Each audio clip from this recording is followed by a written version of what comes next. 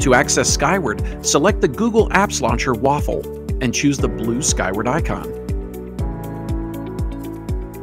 Be sure to choose your school Google account.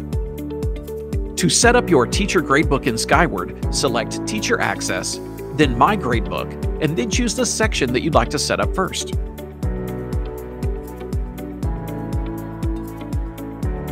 Then click the button labeled Choose a Score Method. Choose the second option labeled Base Grades on Percents Assigned to Categories, and then click the Save button. Choose Add or Edit Categories, and then edit the categories relevant for your grade level.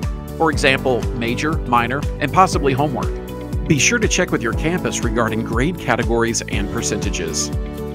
Once you save, choose the same Change Score Method button again.